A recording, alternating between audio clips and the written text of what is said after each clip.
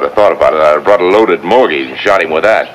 Your brother hired me to defend him while he tried to prove your innocence. His arm's busted. When we talk about top Western actors, we always take names like John Wayne, Richard Widmark, Henry Fonda, and Gary Cooper.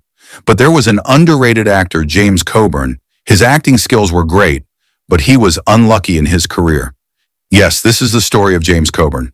His childhood was not good. He grown up during the Great Depression, where dreams are stifled by the weight of survival, and a young boy watches as his family's livelihood crumbles to dust.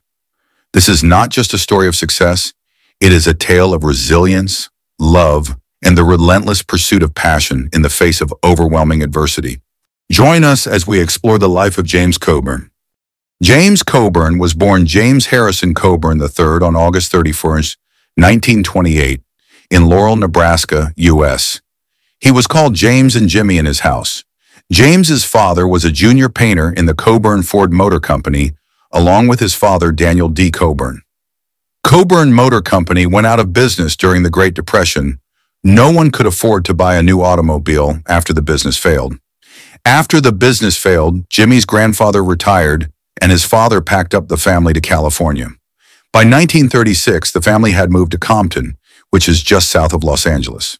In Compton, James's father ran a gas station in Long Beach and went to elementary school in Compton.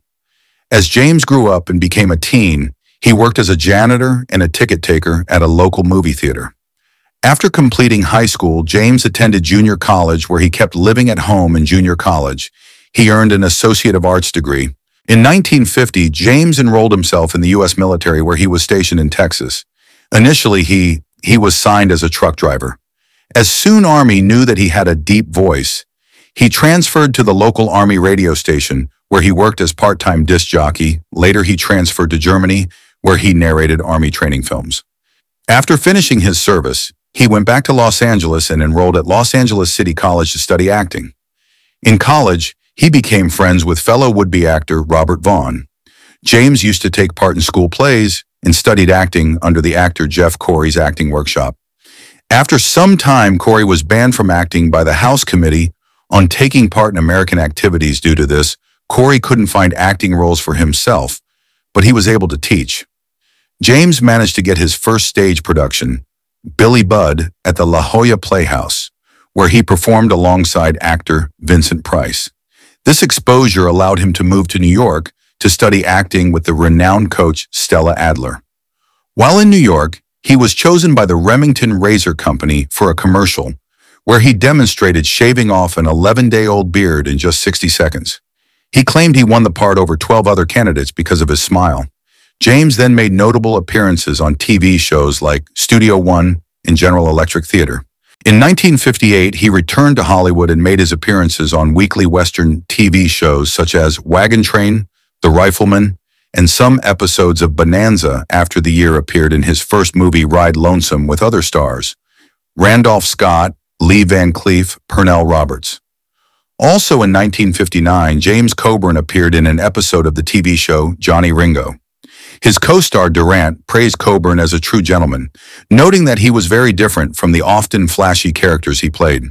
Coburn was always courteous and never tried to overshadow others, which was uncommon in the film industry at that time. Earlier, in 1958, Coburn met Beverly Kelly, a dark-haired beauty. They got married on November 14, 1959, after a year of romance. At the time, James was 31 and Beverly was 19. Beverly had a 2-year-old daughter named Lisa, whom James later referred to as "always my daughter." Within a year of his marriage, James Coburn starred in a TV series called Klondike, which was about the Alaskan gold rush. The show, featuring Coburn alongside Rath Taggart, ran for 9 episodes and ended in 1961. While working on Klondike, Coburn's college friend Robert Vaughn informed him about a movie called The Magnificent Seven, which had a role still available. The film starred Charles Bronson, Steve McQueen, and others. Thanks to Vaughn's tip, Coburn landed the part of Britt, a skilled knife thrower. Although Coburn had only 11 lines in the film, The Magnificent Seven helped him become a major star. On the set of The Magnificent Seven, Coburn became friends with Steve McQueen, who was dealing with his difficult childhood. Coburn noted that only Charles Bronson had a comparable past. The following year, on May 22, 1961, James Coburn and his wife Beverly welcomed their son, James Hassan Coburn IV. Within a year of his son's birth, James Coburn appeared with Steve McQueen in the 1963 World War II film The Hill, about an American soldier holding out for 45 hours until help arrived. Later that year, he starred alongside McQueen, Charles Bronson, and James Garner in The Great Escape, a film based on the true story of World War II prisoners attempting to escape from a German prison camp. During the filming, James introduced McQueen to his passion for Ferrari cars. In 1964, Coburn appeared in The Americanization of Emily, which starred James Garner and Julie Andrews. He signed a 7-year contract with 20th Century Fox later that year. Also in 1964, James and his wife, Beverly, bought a large Moroccan mansion in Beverly Hills, where he was often seen with his favorite vehicles. In 1965, Coburn acted in Major Dundee, featuring Charlton Heston as a Union officer crossing the Mexican border to fight Apaches. By 1966, Coburn gained international fame as the master spy Derek Flint in Our Man Flint, where a mad scientist tries to blackmail the world with a weather machine. Flint was a parody of the popular James Bond films. Following Our Man Flint, Coburn became known as a close advisor to the president, rumored to have access to confidential information. In 1967, he produced the sequel In Like Flint. James received training from Bruce Lee on his back porch.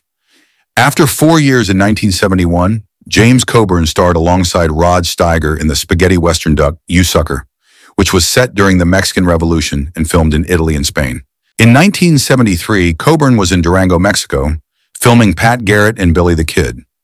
Coburn considered this his favorite role, where he played Pat Garrett and Chris Christopherson played Billy the Kid.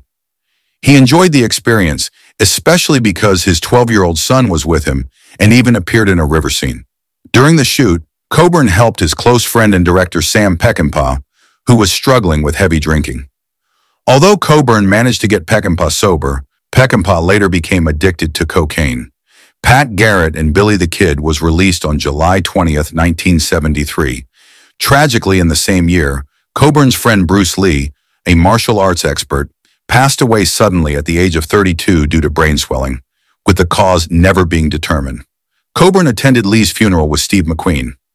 In 1975, Coburn starred with Charles Bronson and Jill Ireland in Hard Times, a film about a bare-knuckle fighter during the Great Depression. On December 24, 1975, Coburn learned that his father, James Harrison II, had died at the age of 73.